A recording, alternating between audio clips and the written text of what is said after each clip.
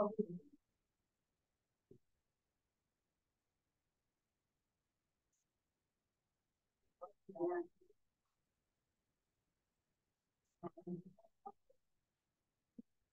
evening, everybody. Thank you for coming.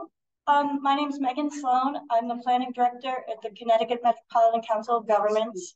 We're the Council of Governments for Bridgeport, Easton, Fairfield, Monroe, and Stratford, and Trumbull. The purpose of this meeting is really one of the first steps in the update of the region's Natural Hazard Mitigation Plan. We're in the very preliminary stages. This is a FEMA required document, and we kind of have to follow a really prescriptive process with this. So I apologize if some of this is tedious. Chadwick? Good evening, everyone. I'm Chadwick Shurg. I run the Sustainability Office for the City of Bridgeport. I want to thank you all for being here tonight. This is, like Megan said, the first step of this process. It's really getting all the hazards that you experience every day in Bridgeport out on paper so we can then get them into a plan to apply for funding to truly address them. And with that, I'll turn it back over to Megan. Okay, great. So just a quick agenda. I'm going to try to go through the PowerPoint quickly, and then we have a mapping exercise for everybody to participate in, and then hopefully some of our groups will have someone to report out and just go over hazards and potential ways to mitigate them.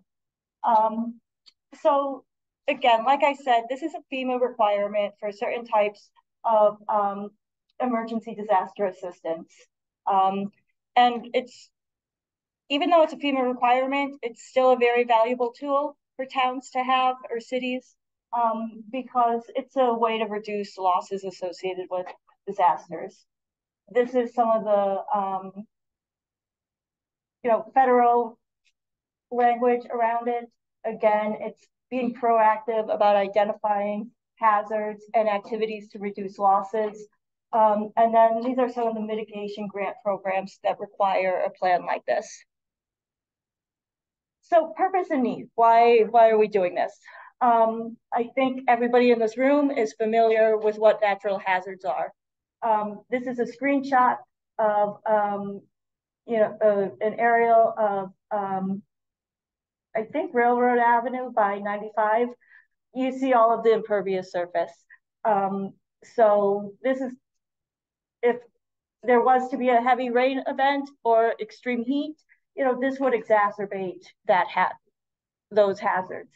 And then mitigation, there's activities to reduce some of the risks associated with that hazard.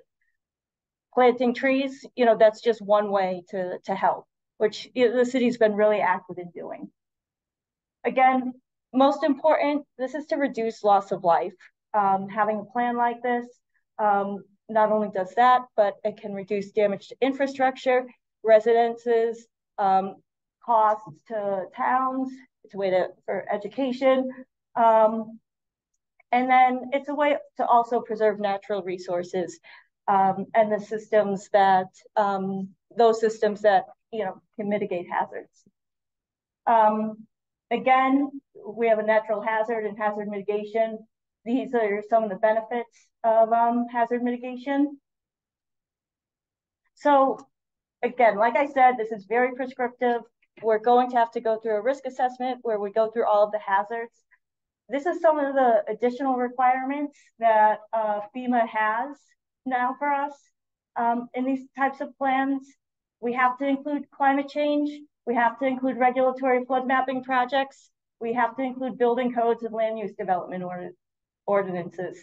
The good news is we've always done that. What's very interesting about this round is that there's more emphasis on community lifelines, and those are public and community organizations that are necessary for communities to function. And here's an example. The East End NRZ Market and Cafe, they're a community lifeline for food, throughout Bridgeport. And again, they're some of the most important services in a city for it to be able to function.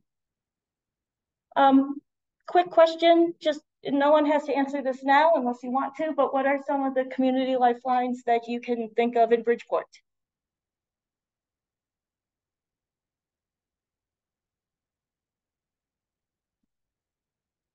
Okay, wait. I'm sure we will. Come on, guys. Let's throw a few answers out. What are your community lifelines in the South End? Throw one out for me. I can go back to the examples too. I'd say the Freeman Center is definitely one in the work my is doing in the South End with the Resiliency Center. Emergency vehicles. Yep. Greater Bridgeport Transit too. Some in Stratford and Fairfield, we use the example of the train station, which of course in Bridgeport there's just so much more in Bridgeport, I think, that, supports the community. And then what else has changed? There's a ton of data out there. It becomes overwhelming. FEMA's developed so many different projects, or so many different mapping tools. And then locally, we have Resilient Connecticut. That's through UConn, the Connecticut Institute for Resilience and Climate Adaptation. They've put out a lot of really good products about storm surge, sea level rise, extreme heat. And then even though COVID wasn't a natural hazard, I think we would be not doing our jobs if we didn't have some acknowledgement of the importance of redundancy in planning for natural hazard mitigation planning. We really can't say it's a natural hazard, but we can say that it's important to have redundant systems. The reason I say we can't really say it's a natural hazard is because for something like this, FEMA requires you go through a whole analysis, and there's just not the data to look at probability or anything like that. This is what I'll try to go through quickly for. This is the risk assessment. This is everything we covered in 2019. In the orange box, all of these can be seen as exacerbated by climate change. Again, we're going to be more intentional about how we discuss climate change. It's also important to realize that there's impacts to public health and climate due to climate change. And then new for 2024, extreme temperatures, drought, and of course, all of the, well, luckily there weren't too many federal emergency and disaster declarations. This is an example of some of the impacts that we should anticipate with climate change that we're already experiencing, and then impacts to public health due to climate change, more extreme temperatures, more vector-based diseases like from mosquitoes, and then, more pests. This is an example of looking at the level of vulnerability to climate change. So, you could be in an area surrounded by pavement or grass. Your vulnerability or your exposure to the hazard is going to be less if there's, less impervious surface around you. If you did have to evacuate due to a flood, how close are major roadways and or evacuation routes? And then adaptive capacity, if, again, you could be close to a road, but maybe you don't have a vehicle available, or, you need to call someone to pick you up. So this is just an example of, some of the factors that go into looking at vulnerability to a natural hazard. In 2020, we had 22 weather and climate disasters that cost over $1 billion. In 2022, and this includes Isaias, so I think we all remember that. 2022, fewer, but it was $165 billion, and most likely there was a greater loss of life due to these. So next are hurricane and tropical storms. Luckily, there wasn't an astronomical high tide, and the storm surge didn't occur during that time or during a high tide. So it wasn't coastal flooding wasn't as bad as it could have been, but there was still, wind damage, and, down power lines. Coastal flooding, this is an example of one of FEMA's risk mapping products. This is looking at risk by census tract to coastal flooding. And then inland flooding. I think this is what a lot of people have experienced in this room. This is not only like a Bridgeport issue, but in the other towns that we've presented in, there's been too many people impacted by coastal flooding, or I'm sorry, inland flooding, especially with some of the extreme rain events we've had. Sea level rise, again, Surface done a lot of really good projections with this. This is an example of the East End, and Chadwick, you sent this, so.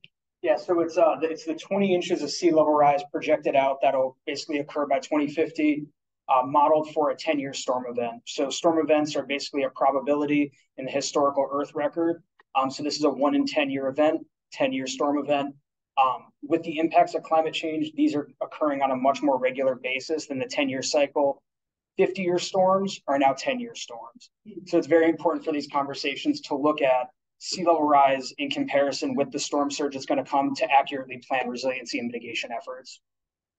That was great. Thank you. Yeah. Severe storms. I think we know what to do, especially in winter storms, but they still can be, really impactful to an area, especially with long-term power outage. No matter how much you prepare, sometimes there's, it's still going to be cold. Dam failure, this is a requirement. This is an example of a dam in by the zoo. And I think the state is very proactive about dam inspection. So that's less likely to be a hazard, just because of the amount of attention that the state's dam safety office. But again, we still have to look at that. And then extreme heat and cold. So this summer, it was kind of weird because it really wasn't that hot most of the time. But January 2023 was Connecticut's warmest January on record. And, but in early February 2023, we had an extreme period of cold. So I think we're going to experience more extreme temperatures, and most likely overall it's going to be, extreme heat. But again, it's a new pattern of temperature. Drought, I was surprised when I did this research that we had a drought in 2022. And then wildfires and earthquakes, again, they're less likely, but they're a hazard that we have to take into account. So these are 6 categories of mitigation activities.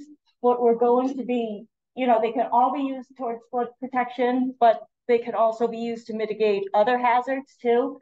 I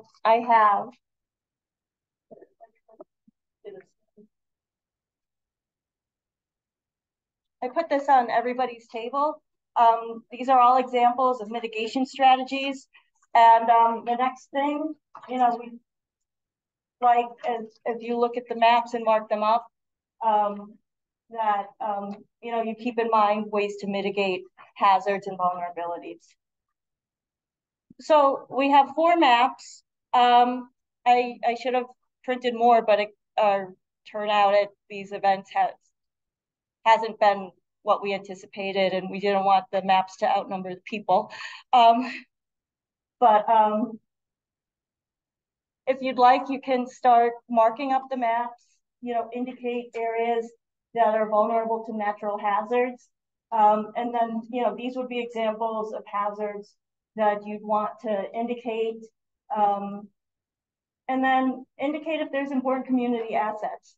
One of the maps does have like schools and other critical facilities for evacuation. And then, think about ways to mitigate hazards.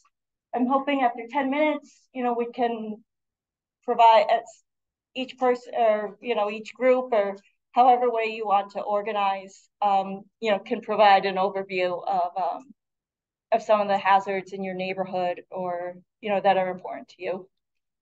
Chadwick, I think the only thing is, I'll go around and kind of just read out what the maps are.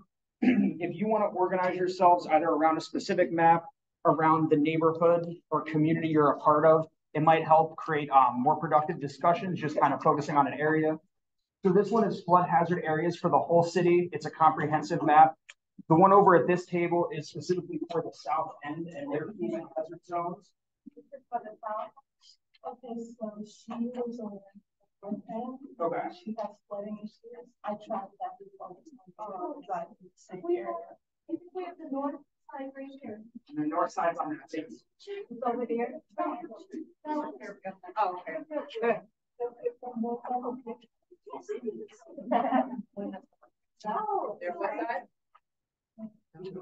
Is there west side? So we have, is anyone else doing north end? We,